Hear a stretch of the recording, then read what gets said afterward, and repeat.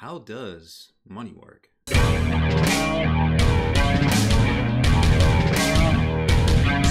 Spiky Bits. Welcome back, Hobby Maniacs. I'm Rob Bear from SpikyBits.com, and this video is a little spicy.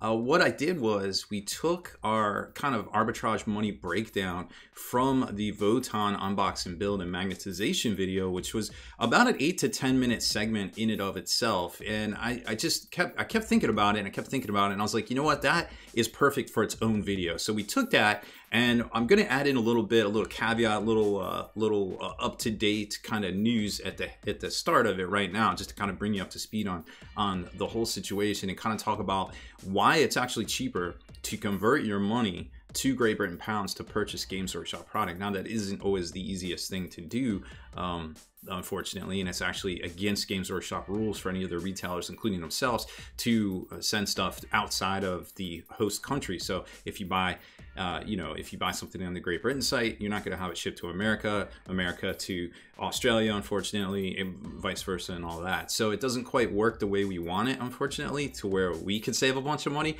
because the savings is actually a big shocker. And I'll let you kind of keep listening to the video to find out exactly what the savings are. But keep in mind what I'm about to show you here when I get to my point in the next segment here shortly. So first up, I think in the video, it is pretty close to the conversion rate right here that you see currently for the US dollar. Now, the pound actually tanked to an all-time low on Tuesday the 27th of $1.07 for the conversion right there, which was previously held for $1.08, I believe, way back in 1985, believe it or not. Right here, well, if I can get it to trigger on that, but somewhere in there it goes down that $1.08, believe it or not. So they hit their recent all-time high, but here you can notice where it's definitely been fluctuating a lot, you know, almost 50%, or well, not necessarily 50%, but like a nickel to 7 cents right here in this time period. So it's getting close to par, closer and closer, which is really just wild. And another point that I wanted to make, as you listen to the video, I said something. I'm like, hey, it's actually cheaper to buy the stuff in Great Britain, or if you have a buddy, to just buy it off the shelf and ship it over here to America, because the Royal Mail rates are actually cheaper to ship something from the UK to here than it is for us to over there. Because I buy a lot of stuff from the UK still, and when I see how much I pay in the cart, and when it gets here, and it gets here quick in a lot of cases, it's wild. That I'm just like, man, I wish our mail was that good. So I actually got curious and I looked it up. I'm like, yo, for the Votan box set, which I'm about to show you in the next segment right here, how much would it actually cost if I sent it Royal Mail from the UK to America? And this is just a baseline to mainland US, which, you know, is here in the continental states, up to 2 kilograms, which is about 4 pounds. So if you take the Votan box and you put it in a Mylar wrapper, you don't put it in a box because it's actually going to gain a little bit of weight. But if you put it in a Mylar wrapper and you ship it over here, it starts out at $14.25. Now there are some restrictions, as you can see, to the maximum length and girth and stuff, but it actually, I measured the box and it actually fits in this. So $14.25, depending if it goes going to the East Coast, is a little bit more to the West Coast. In pounds, you know, that's less than 20 bucks, right? So yes, you will have to pay that when you purchase the item. Which can be up to 20% from what I understand. So yeah, it might not be a complete like apples to apples conversion in the following segment, but it just gives you an idea of exactly how much Games Workshop makes off the arbitrage of their products for the convenience of us paying for a currency in our local country and such. So just kind of keep that in mind. Yeah, it is actually pretty easy to ship stuff here, and when you start tacking on the cost of VAT and the cost of the actual shipping of the item, there's still a lot of room for profit, especially if your buddy or if you yourself buy it at a discount in the UK and then ship it back to yourself. Like I said, it's a long shot to do this as a business enterprise unless you're the manufacturer, but just kind of keep that in mind where the GW money is and the real money is here. And then something else I wanted to kind of show you that was interesting was the Games Workshop financials. So this was their financials from last year. So that is the period up until 30. Oh wait, did I pull up the wrong one here? I might have pulled up the wrong one. believe it or not. Oh no, here it is. I did pull up the right one. Yay, I did it. All right, so this is the period just at basically at the start of summer, right? So you can see here their actual revenue, which I guess I could click on this and slide it over slightly so you can read it. So their core revenue was 386 million pounds, right? And that's broken down by a lot of different things, which you can kind of see broken out, and it contains like their licensing, trade sales, which is basically their business to business, like game stores or corporate or franchise stores, and then also their actual like direct sales in their own web cart, right? And there's different percentages for that, and they get into it further in the report, but I'm not going to dig that up because really we just kind of want like some broad stroke comparisons here, just for you to kind of consider as we get to the next segment here. So 386.8 million. Now, one thing that we know is a constant is that the American market makes up about 50% of their sales. That's pretty much been the same for the last 20 years or so, right? And which kind of makes sense because, you know, we're really huge and we're all about capitalism and all that stuff, right? So you figure, I guess, you know, we'll just round up. We'll just say 200 million. 200 million pounds of their sales came from America. Now, what I'm about to show you in the next segment is exactly how much their markup is. Now, keep in mind, this isn't all physical products. They don't arbitrage digital products and things like that. This is just physical products. So like they're straight web cart sales, they're straight sales to stores, like through trade sales and things like that. So there is a little bit of money coming out of here that wasn't necessarily accounted for from, you know, like their licensing revenue, where, you know, they allow video games to use their products, or things like Joy Toys, or, you know, just stuff like that. So we're just taking a broad stroke comparison here. So just keep in mind this number, $200 million, was potentially what the, you know, and that is rounded up some, but just think $200 million in your mind is what Games Workshop profited, or, you know, their total revenue, not their profit, their total revenue from the US market / North America, because I think they include Canada, but Canada is a whole nother can of worms. So if you keep that in mind, when I get to the next segment, when we talk about exactly how much money they make off of arbitrage, which I'm going to show you, just kind of keep in mind that sales figure, which might be a little high, 200 million pounds. How much of that might be semi-artificially inflated, even if you back it down a notch to account for licensing and things like that. Just drop it in half. Just call it $100 million, whatever, 100 million pounds, right? Just 100 million pounds. Like, these are numbers that are huge percentages of each other. And when you start seeing actually how much money Games Workshop makes just in currency conversion, that isn't really a value to anybody but themselves, then you kind of start thinking like, holy cow, that's a huge amount of money for them to be doing. Now, something else I wanted to show you. So this really isn't going to come into play so much officially with these numbers, because in 2021 or 2022, going back to 2021, right, this wasn't necessarily the case. So if we go to the 5-year here and we go back, you can see right here that, well, up until these numbers at the beginning of summer, so right about the beginning of summer, it was about 1.25, which you can see right here. So this report basically covers all of this section here, going all the way back to something like right here-ish. So it was about double on the conversion rate. But now when we're down here and very getting close to par, it really is wild how much money they are truly contributing to their overall sales, and thusly some percentage of profit, which varies wildly between their web store and their trade sales operations and their licensing. That it's just it's an absurd number in the, you know, to the tone of multiple millions, if not hundreds of millions of dollars of Great Britain pounds. That's just wild when you start thinking about it, how they've built in this ridiculous thing into their overall sales. So we're going to talk more about that. I'm going to lead into that intro where we're kind of at the tail end of talking about the Votan Army Box and the value in Games Workshop money. And then I kind of get into the apples to apples comparison of how much money they're truly making off this arbitrage of conversion rates between US dollar and Great Britain pound. And as folks commented on the video, it gets even more wilder when you start comparing the New Zealand dollars, the Australian dollar, even the Canadian dollar. It's kind of wild. So just kind of, if you're in one of those countries, hey, let us know what the Votan box is in your currency. And then it even starts to sink in even more how much they're making off of those markets as well. So there is value in here. It is worth it. You're going to get stuff early. You're going to get the Codex book early before all the stuff comes out. But, you know, is it worth it to you? Well, I guess that's really just kind of up to whether you want to jump into this faction and hit the ground running and get a bunch of what seems to be useful units. But I did want to talk about pricing a little bit, because I started thinking about it the other day.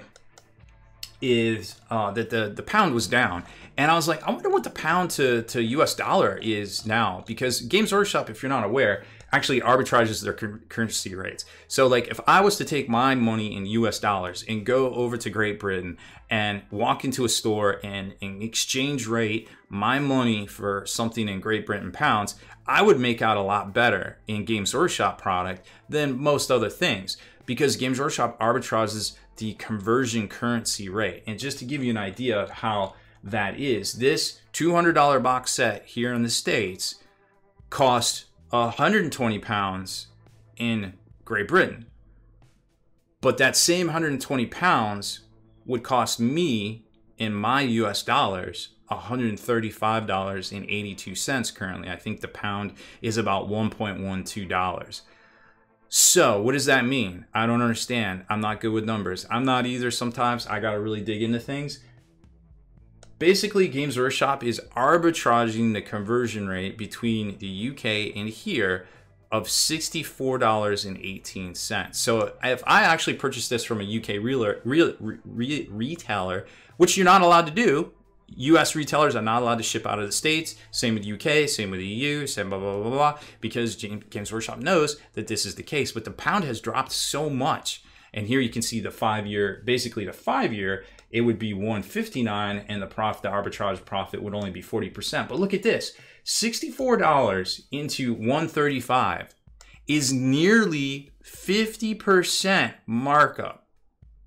That's mind effing blowing. That is the case right now.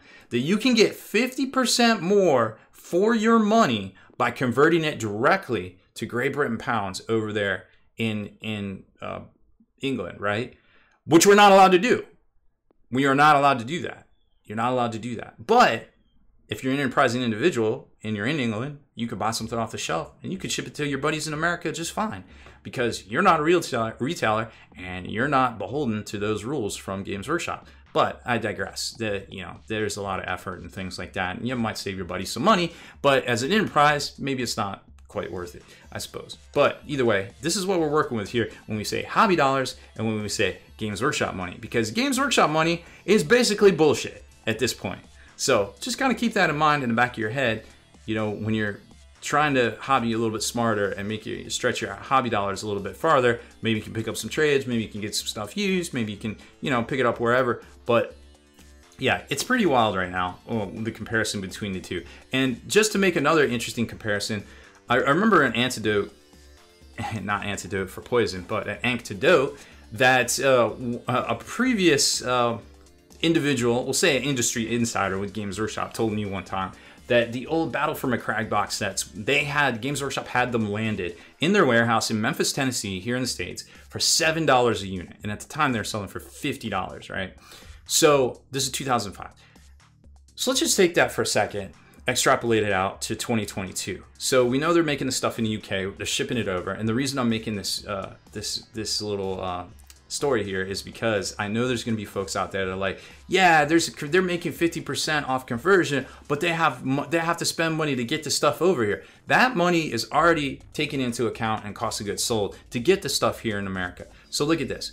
So if they landed these Battle for McCrag box sets, they retail for $50, they cost them $7 landed in the States, and that was a big box full of all sorts of Space Marine miniatures and Tyranid miniatures. It was a great box set. A lot of people might remember it. It was ETB. Let's just multiply that out, times it 4 to hit $200 retail. So you take a $50 retail box, you make it $200 retail. You take your $7 cost, you make it $20 retail.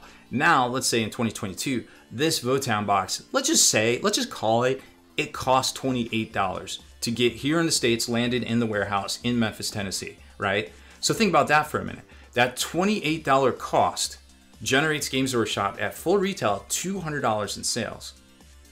I think their shipping costs are covered, guys. Calm down. Their shipping costs are covered.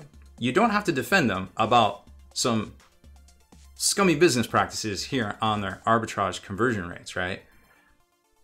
Just be aware of this. So, and yes, if they sell it to wholesalers, they sell it to, we'll just call it 50%, they're gonna, you know, their $28 only generates them $100, but in gross. But either way, you know, I would suspect, judging by their numbers, that their sales to individuals is very close to their sales to the retail side. Actually, I think they did better. I think trade sales was 29% of their sales overall. And I think their web store was far below that. So actually I could see where their costs are going to be a little bit higher selling to retailers, but you know, that's just the way a vertically integrated company kind of works, I guess, at this point. But even then, $30 to make $100 isn't bad, you know, overall over the course of things. But just kind of keep that in mind. They're making money just like every other company out there.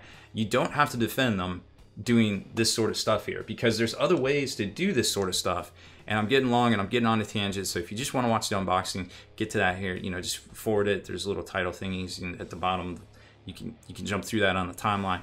But the thing I want to say is, this isn't necessary to do. This is just squeezing blood out of a turnip at this point that they really don't have to do. There's ways where you can process our funds here in America. You're gonna actually make more money doing it that way. It's not 50% more money, but there's more money to be had. There's a little bit of arbitrage to be had, just a little bit, just a sliver. Don't get high off your own supply like this. This is just ridiculous at this point. We are basically here in America, 50% of Games Workshop sales propping up.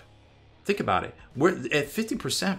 At 50%, we're basically propping up their sales numbers, because it's not looking that good in their other markets. And when we're 50% of their overall, wow, I mean, when you look at their numbers from year to year, you can't look at their numbers to year at this point, because they're that much different because of this right here. Like, there's so much more money being made that isn't getting talked about here, you know, in the financials, that people are like, oh, they're still doing great. But I mean, these are big numbers right here that are equaling out to even bigger numbers that are kind of staying consistent. But are they staying consistent? Would they be a lot lower if this wasn't happening? And I tend to think so. So yeah, it's pretty wild how much Games Workshop makes off of the currency arbitrage in 2022. And judging by the headlines today, it's not getting any better for the pound sterling, unfortunately. So, you know, look, I can't see Games Workshop changing anything they're doing, because, you know, like I said, there's, you know, tens, if not hundreds of million pounds on the table. For them to change would be potentially disastrous for them as a company. But there are other ways that you as a consumer can leverage your real hobby dollars into, you know, Warhammer hobby dollars, I guess, so to speak, or GW money, by, you know, buying bundle deals, buying stuff used, going in with friends on, you know, some of the boxes out there. Picking up used stuff is probably the easiest way to do it, but it's always going to require a little bit extra work. And we have a bunch of guides, and I'll try to put them in this video, in the comments, in the description, all the different guides we have to, like, you know, buying new and used Warhammer, selling your stuff off to try to get the most money. A lot of alternatives out there on the market. We have a bunch of articles on that too, like some of the really pretty fairly priced stuff out there. And, you know, there's some other boutique resin stuff that isn't fairly priced, but it looks a lot different. And, you know, and sometimes having a squad of that in your army really makes your, you know, the whole collection kind of stand out from everybody else's, which, you know, I can see the value to that too, but maybe not doing a whole army like that, because that's just silly. You know, that's just silly out there. Apparently I haven't learned. How unprofessional of me. So that is it for this one. Thank you very much for watching this video, kind of a blast from the few weeks ago past there. But before you leave, make sure you hit that subscribe button and turn on notifications so you can be the very first to like and comment on all our future videos. If you liked that video feature, consider supporting us over at patreon.com and get back in the mail each month a miniature crate full of some of the stuff we review here, as well as some of the top 3D artist designs out there too to help support what they're doing. Plus, discount coupon codes from some of those same manufacturers. They're yours to keep, whether you cancel or stay on. It's totally up to you. Obviously, we want to keep you as happy as possible. So check it out over at patreon.com/SpikeyBits.